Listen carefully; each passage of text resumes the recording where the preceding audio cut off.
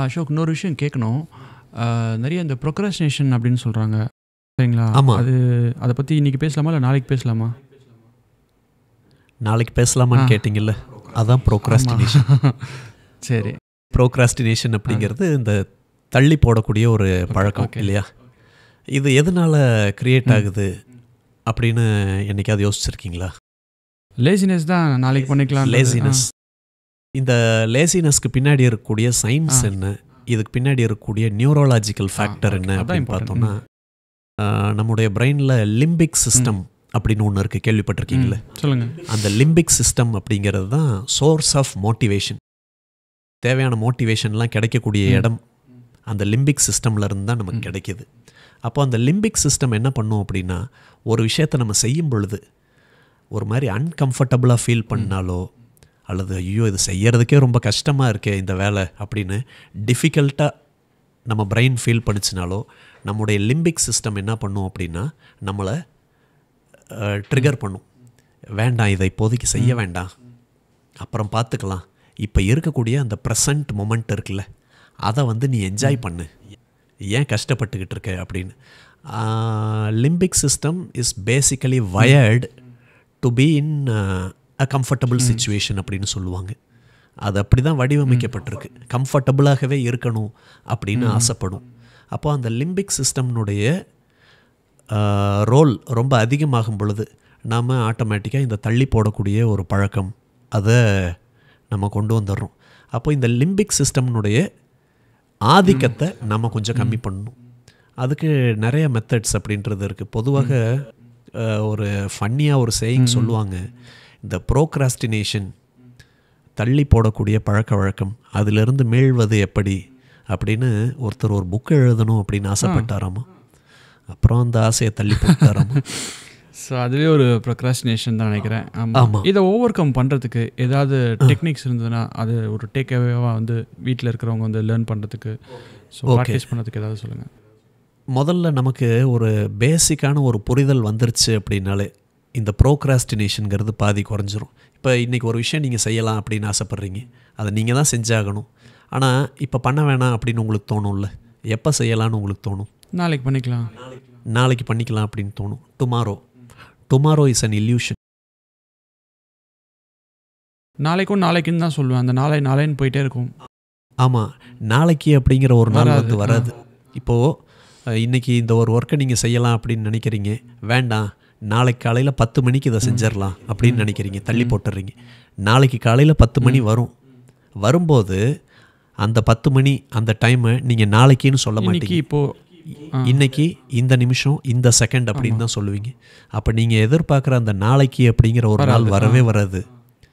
அப்போது நம்ம செய்யக்கூடிய எந்த ஒர்க்கையும் இப்போ தான் செய்கிறோம், இந்த நிமிஷம் தான் செய்கிறோம், இந்த செகண்டு தான் செய்கிறோம் அப்படின்ற ஒரு புரிதல் வந்துருச்சுனாலே நம்ம தள்ளி போடுறத வந்து யோசிக்க ஆரம்பிச்சிரும். இன்னும் சொல்ல போனோம் அப்படின்னா நம்ம இந்த தள்ளி போடக்கூடிய பழக்கத்தையே தள்ளி போட ஆரம்பிச்சிரும். We will procrastinate the procrastination. Okay, அப்போது டுமாரோ இஸ் அன் இல்யூஷன். தமிழில் கூட சொல்லுவாங்க, நாளை செய்வதை இன்றைய செய், இன்றைய செய்வதை இப்போவே செய், இப்போவே செய்த நன்றே செய்ன்னு சொல்லுவாங்க. ஆமாம், ஒன்றே செய் நன்றே செய் தான் சொன்னேன்னு நினைக்கிறேன், அப்படிலாம் சொல்கிறாங்க இல்லையா? அந்த மாதிரி ஃபஸ்ட்டு இந்த புரிதல் அப்படின்றது வந்துருச்சு அப்படின்னாலே போதும். அதே மாதிரி நமக்கு ஒரு விஷயத்தை வந்து என்ஜாய் பண்ண ஆரம்பிச்சிட்டோம் அப்படின்னா போதும். இந்த லிம்பிக் சிஸ்டம் வந்து ரொம்ப கம்ஃபர்டபுளாகவே இருக்கணும் அப்படின்னு ஆசைப்படும் அப்படின்னு நம்ம சொன்னோம் இல்லையா? இப்போ பொதுவாக இந்த ஜிம்மெல்லாம் போகிறாங்கல்ல, ஜிம்மெல்லாம் போகிறவங்க முதல்ல ஒரு வாரம் 10 நாள் ரொம்ப கஷ்டப்படுவாங்க. ஏன்னா ஒரு குறிப்பிட்ட சில மசில்ஸ்க்கெல்லாம் மாதக்கணக்காக வருஷக்கணக்காக வேலை கொடுக்காமல் இருந்திருப்பாங்க. அப்போ ஒரு பர்டிகுலர் ஒர்க் அவுட் பண்ணும்போது, எக்ஸசைஸ் பண்ணும் பொழுது அந்த இடத்துல இருக்கக்கூடிய அந்த டென்ஷன்ஸ் எல்லாமே ரிலீஸ் ஆகும் பொழுது பெயின் அப்படின்றது இருக்கும். அப்போது ஒரு 10 நாள் ஜிம்முக்கு முதல்ல போகிறவங்களுக்கு ரொம்ப கஷ்டமாக இருக்கும். அதுக்கப்புறம் என்ன ஆயிரும் அப்படின்னா அந்த லிம்பிக் சிஸ்டம் அதுக்கு வயர்டாயிரும். நீ இன்றைக்கி எக்ஸசைஸ் பண்ணால் தான் நீ கம்ஃபர்டபுளாக இருப்ப, இல்லைன்னா நீ கம்ஃபர்டபுளாக இருக்க மாட்ட அப்படின்ற மாதிரி வயர்டாயிரும். அப்போது கம்ஃபர்ட்னஸ்ஸை தான் அந்த லிம்பிக் சிஸ்டம் வந்து எதிர்பார்க்குது. அப்போது உங்களுக்கு என்ன ஒர்க் வந்து ரொம்ப கஷ்டமாக நீங்கள் ஃபீல் பண்ணுறீங்களோ அதை கஷ்டப்பட்டாவது ஒரு குறிப்பிட்ட காலத்துக்கு நீங்கள் செஞ்சுருங்க. செய்யும் பொழுது அதை என்ஜாய் பண்ண ஆரம்பிச்சிருவீங்க. அது உங்களுக்கு ப்ராக்டிஸ் ஆயிரும். அது உங்களுக்கு செகண்ட் நேச்சர் அப்படின்னு ஆயிரும். அப்போ லிம்பிக் சிஸ்டம் அதை டிஸ்கம்ஃபர்ட்டாக பார்க்காது, கம்ஃபர்ட்டாக பார்க்க ஆரம்பிச்சிடும். இது எல்லாமே வந்து பார்த்தோம் அப்படின்னா இருக்கக்கூடிய டெக்னிக்ஸ். இன்னும் சொல்ல போனோம் அப்படின்னா ரொம்ப ஒரு முக்கியமான ஒரு டெக்னிக் அஃபர்மேஷன் அப்படின்னு நம்ம சொல்கிறோம்ல. அந்த அஃபர்மேஷன் நம்ம சொல்லும் பொழுது ப்ராக்டிக்கலாக நமக்கு என்ன டிஃபிகல்ட்டிஸ் அப்படின்றது இருக்கும்னா, அந்த அஃபர்மேஷனை சொல்லும்போதே வேறு ஏதாவது ஒரு செகண்ட் தாட் உள்ளுக்குள்ளே வரும்.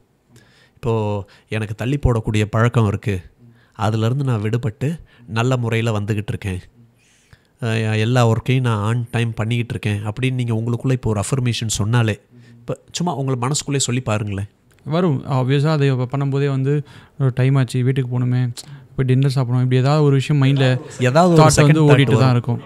அப்போது உங்கள் ஃபோக்கஸ் வந்து ரெண்டாக டைல்யூட் ஆகுது இல்லை.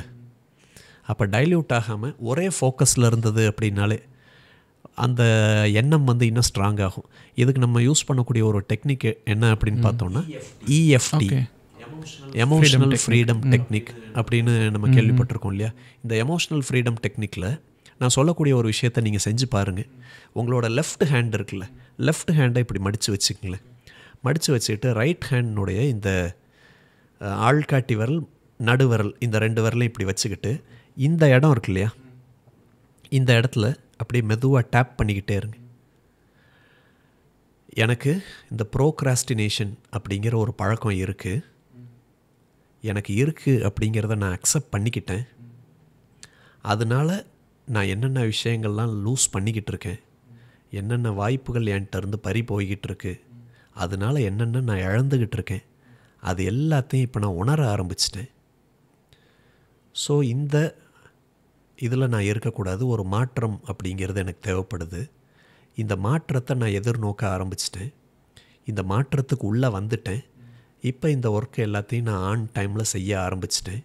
அப்படி ஆன் டைமில் செய்கிறதுனால என்னால் ரொம்ப எந்த ஒரு ஒர்க்கையும் வந்து ரொம்ப ஈஸியாக செய்ய முடியுது. தள்ளி போடக்கூடிய ஒரு பழக்கம் அப்படிங்கிறது இல்லாமல் ஆன் டைமுக்கு என்னால் செய்ய முடியுது. ரொம்ப ஃப்ரீயாக ஃபீல் பண்ணுறேன், ரொம்ப லைட்டராக ஃபீல் பண்ணுறேன். இந்த மாதிரி மைண்டில் எப்போவும் நீங்கள் சொல்கிறது இந்த மாதிரி டேப் பண்ணிக்கிட்டே செஞ்சு பாருங்களேன். சும்மா ப்ராக்டிக்கலாக மனசுக்குள்ளே சொல்லி பாருங்கள். இது மனசில் தான் சொல்லலாம், வெளியிலேயும் சொல்லலாம், வெளியில் சொல்கிறதுனாலும் சொல்லலாம். ஏன்னா அப்படி தான் EFTயில் வந்து ஒர்க் ஆகுது. ஆமாம். பொதுவாக இந்த இடம்ன்றதை தவிர்த்து வேறு ஏதாவது இடமும் இருக்குங்களா, இல்லை இந்த ஒரு இடத்துல தான் பண்ணணும்னு ஏதாவது இருக்கா? அதாவது இது வந்து சைனீஸில் வந்து இந்த மெரிடியன் பாயிண்ட்ஸ், எனர்ஜி பாயிண்ட்ஸ் அப்படின்னு சொல்கிறாங்க. பட் நம்ம ஹிப்னோசிஸ் அடிப்படையில் பார்க்கும் பொழுது இங்கே உண்மையிலுமே மெரிடியன், எனர்ஜி அப்படின்றது இருக்கா அப்படின்றது நமக்கு தெரியாது. ஆனால் இது ஒரு ஃபார்ம் ஆஃப் சஜஷன். ஏன்னா இப்படி நீங்கள் டேப் பண்ணும்போது நமக்கு 5 விதமான சென்சஸ் இருக்குது. விஷுவல், ஆடிட்டரி, இந்த ஸ்மெல்லிங் அதை வந்து அல்ஃபேக்டரி அப்படின்னு சொல்லுவோம், டேஸ்டிங் அதை வந்து கஸ்டேட்ரி அப்படின்னு சொல்லுவோம், தொடு உணர்வு அதை வந்து கினிஸ்தட்டிக் அப்படின்னு சொல்லுவோம். இப்போ உங்களுக்கு நீங்களே சஜஷன்ஸ் கொடுத்துக்கறீங்க, அஃபர்மேஷன்ஸ் கொடுத்துக்கறீங்கன்னா அது உங்களுக்கு ஆடிட்டரியாக மட்டும் போகும். ஆனால் இப்படி நீங்கள் டேப் பண்ணுறீங்க இல்லையா, டேப் பண்ணிக்கிட்டு இருக்கும் பொழுதே உங்களுக்கான சஜஷன்ஸை நீங்கள் கொடுத்துக்கிட்டே இருக்கீங்க. அப்படி டேப் பண்ணும்போது விஷுவலாக நீங்கள் இந்த இடத்த பார்க்குறீங்க, அந்த சஜஷன் உங்களுக்கு விஷுவலாக போகுது.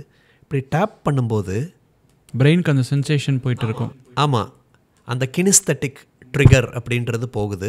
அதே மாதிரி இப்படி டேப் பண்ணும்போது ஒரு சத்தம் கேட்குது, ஆடிட்டரி ட்ரிகர் அப்படின்றது போகுது.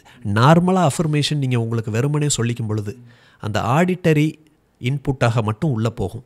ஆனால் இப்படி பண்ணும் பொழுது விஷுவல் இன்புட், டேப் பண்ணும்போது அந்த தொடு உணர்வு, கினிஸ்தட்டிக் இன்புட், அந்த சத்தம் கேட்கும் பொழுது ஆடிட்டரி இன்புட், 3 இன்புட்டாக உள்ளே போகுது இல்லையா.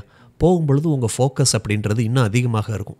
அதனால் இதுக்கு பின்னாடி இருக்கக்கூடிய சயின்ஸ் அப்படின்றது இதுதான். இதில் இது உண்மையிலுமே மெரிடியன் பாயிண்ட், எனர்ஜி பாயிண்ட் அப்படின்னு நம்பிக்கை இருந்தாலும் ஒர்க் ஆகும், நம்பிக்கை இல்லை அப்படின்னாலும் ஒர்க் ஆகும். காரணம் 3 விதமான இன்புட்ஸை நாம் ஆக்டிவேட் பண்ணுறோம். இதுக்கு நம்ம இந்த பாயிண்ட்டையும் ஆக்டிவேட் பண்ணலாம், அப்படி இல்லைன்னா இந்த மணிக்கட்டு இருக்குல்ல, இந்த பாயிண்ட்டையும் இப்படி டேப் பண்ணலாம். ஓகே, இப்போ நீங்கள் உங்களுக்கு அதை செஞ்சு வேணால் பாருங்களேன். அந்த சஜஷன்ஸை உங்களுக்கு நீங்களே சொல்லி பாருங்கள். அப்படி டேப் பண்ணும்போது சத்தம் வர்ற மாதிரி டேப் பண்ணுங்கள்.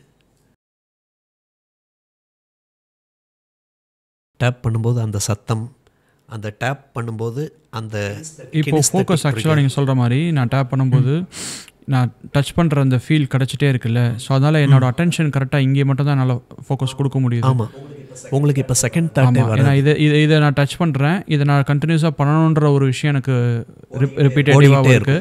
இந்த விஷயம் நான் வந்து சொல்லணுன்ற அந்த அஃபர்மேஷன் இல்லை அந்த ஸ்டேட்மெண்ட் எல்லாத்தையுமே பார்த்தீங்கன்னா நான் அதையும் நான் சொல்லிட்டு இருக்கேன். ஸோ எவ்ரி டைம் நான் டேப் பண்ணும்போது பேக் ஆஃப் த மைண்டில் இந்த ப்ராசஸ் நடந்துகிட்ருக்கு. இப்போ உங்களுக்கு வேறு ஏதாவது செகண்ட் தாட் வந்ததா? வரல. ஃபோக்கஸ்டாக இருக்கீங்க. அதுக்கு இந்த டெக்னிக்கை நம்ம தாராளமாக யூஸ் பண்ணலாம்.